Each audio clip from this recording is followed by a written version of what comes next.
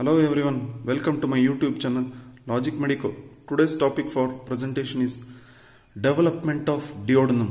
If you are new to my channel, consider subscribing and press the bell button to get the latest notification. So let's start with development of duodenum. Duodenum develops at the junction between foregut and midgut. So the lower end of the foregut and the uppermost part of the midgut, that is the area where the duodenum develops. So at this junction, usually bile duct, common bile duct opens. So what happens to this lower end of the foregut? It undergoes fusiform dilatation to form the stomach. Okay. So the lowermost part of that, this area, will become ventrally convex. So you can see even the midgut lobe is becoming convex. So that portion of the peritoneum, in front of it is called as primitive. In front of this primitive duodenum, this one is called as ventral mesoduodenum. That portion of the peritoneum behind the duodenum, primitive duodenum, is called as dorsal mesoduodenum. Similarly, with respect to stomach, ventral mesogastrium, dorsal mesogastrium will be there. Okay. So what happens in this ventral mesogastrium and mesoduodenum? From here, there will be growth of one bud. It's called the hepatic bud. Once the hepatic bud grows, it will give rise to the various forms of peritoneal folds between the liver and the anterior abdominal wall. It's a falciform ligament, the right and left triangular ligament, and coronary ligament. Those are the derivatives. Between the stomach and the liver, it is lesser momentum. Okay. So this ventral and dorsal mesoduodenum is there. It's convex. Okay. Until now it is convex forward. Okay. So initially this part of the lower end of the foregut and upper part of the midgut is convex forward. It has got two peritoneal folds, ventral mesoduodenum, dorsal mesoduodenum. So subsequently what happens? The first stage of duodenum development is rotation. Rotation of what? Of duodenum itself. The ventral convexity, which is there like this, ventral convexity, will now shift to the like this. It will rotate to the 90 degree to the right. Why this happens? That is due to entry of transverse colon. When transverse colon enters, it will push this ventral convexity. This is a transverse colon. When it enters, it pushes the ventral convexity so that it falls to the right. So that is the first stage, rotation of the duodenum to the right because of the entry of transverse colon. Subsequently, the second stage is called fixation. So what is this fixation means? See, initially the duodenum has got two peritoneal folds, ventral and dorsal.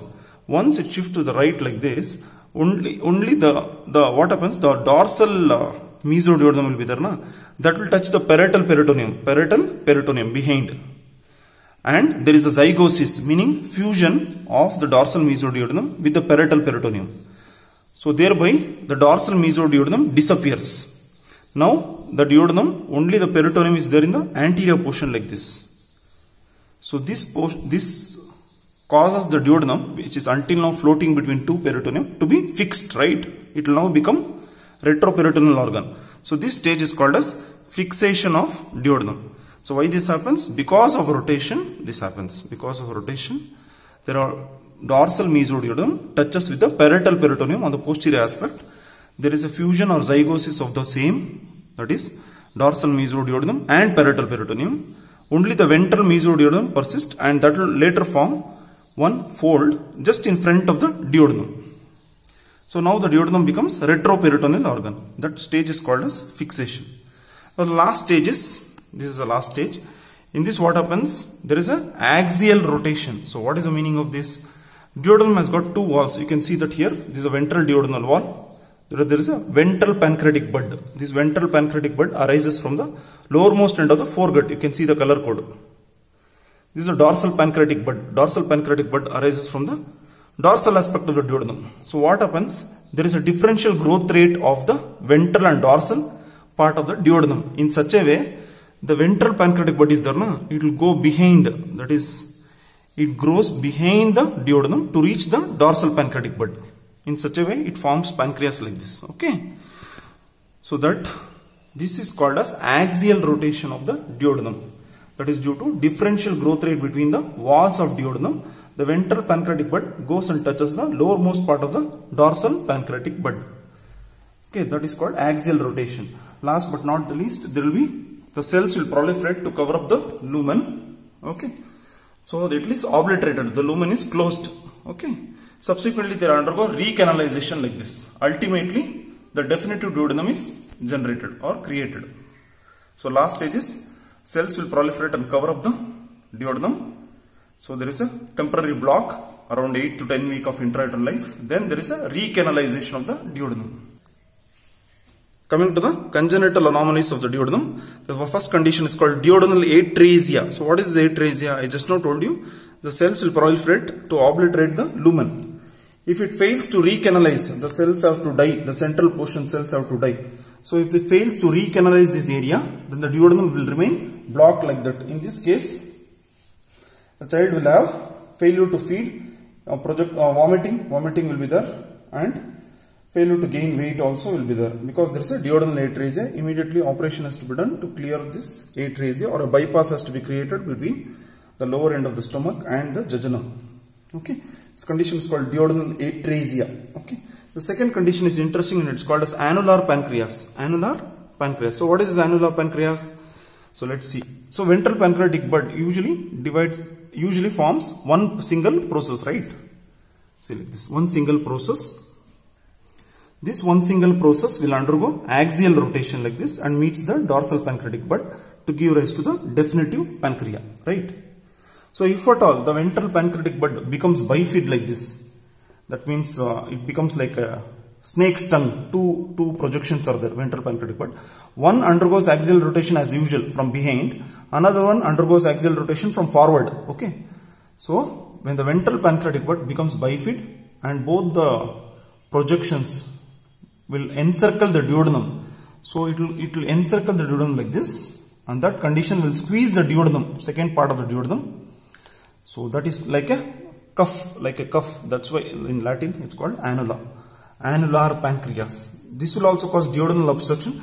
The initial duodenal atresia is obstruction within the lumen of the duodenum, whereas annular pancreas causes duodenal obstruction from outside. Just imagine someone squeezing your neck, like that. So this is called as annular pancreas. Annular pancreas is squeezing the duodenum. If you consider your neck as the duodenum, annular pancreas, that is due to ventral pancreatic bud becoming bifid, and each one of these growing, one is growing behind, one is growing forward to touch the dorsal pancreatic bud and fuse with the same. So later there is a circumferential growth of this, right? So it will squeeze the duodenum. This will also result in duodenal obstruction. On radiograph it appears like double bubble sign. One bubble will be there here, air bubble, another air bubble will be here. In between there is a narrowing. It's called double bubble sign. So in summary, the duodenum develops at the junction between foregut and midgut. So it will initially undergo ventral convexity like this. There is a mesoduodenum both sides, ventral and dorsal mesoduodenum.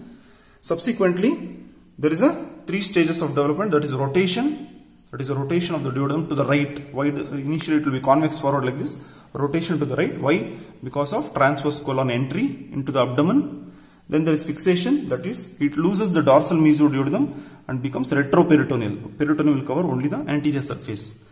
Then the last stage is axial rotation, that is differential growth rate between the duodenal walls in such a way the ventral bud will grow dorsal, that is there. And what happens at this stage with respect to common bile duct? The common bile duct, which was initially opening in the ventral wall, because of this axial rotation, it will now open to the left wall. Okay, the common bile duct will open here to the left side, left wall. That shows there is an axial rotation. Okay, so this is a summary of the development of the duodenum. Congenital anomalies: duodenal atresia, that is the lumen is filled up by the cells, and annular pancreas, that is pancreas surround the duodenum, second part of duodenum like this.